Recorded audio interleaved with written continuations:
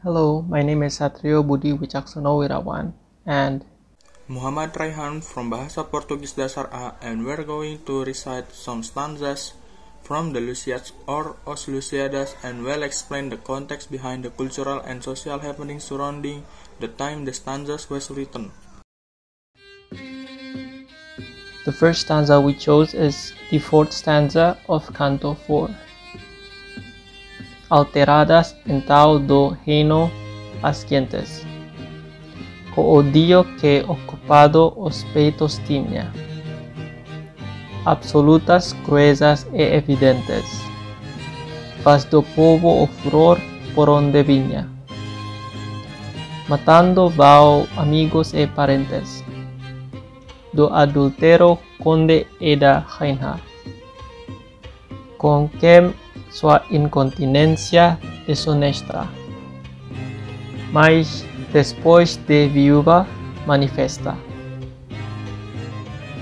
So in this stanza, Conde refers to the Count or Prince of Orem, whose name is Fernandez de Andero, and Rainha refers to Queen Leonor de Teles. Fernandez de Andero was Queen Leonor's love affair, while Leonor was Queen Consort of Portugal by marriage to King Ferdinand I. Queen Leonor de Teles is known as the treacherous by her subjects due to her adultery and treason. After the death of her husband, King Ferdinand I, she became the head of the Kingdom of Portugal. After King Ferdinand's death, her relationship with Andero grew closer. Therefore, when they were trying to marry her to Rei de Avis, John I of Portugal, known also as John of Avis, she refused, and from that moment she decided to kill the noble. The people had been holding back for a long time because of the inability of her husband, King Ferdinand I, in leading the kingdom, and due to Queen Leonor's adultery with Andero, the people decided to revolt. This stanza tells us about how power can corrupt people, illustrated by the story of Leonor de Teles.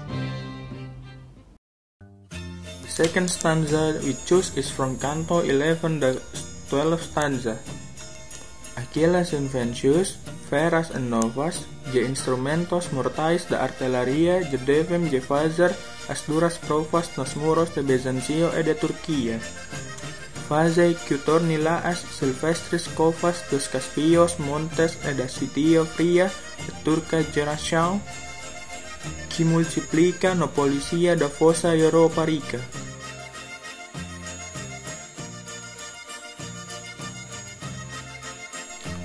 Bizancio refers to the Byzantium, which is the ancient name of the city of Constantinople or Istanbul, while Turkey refers to Turkey,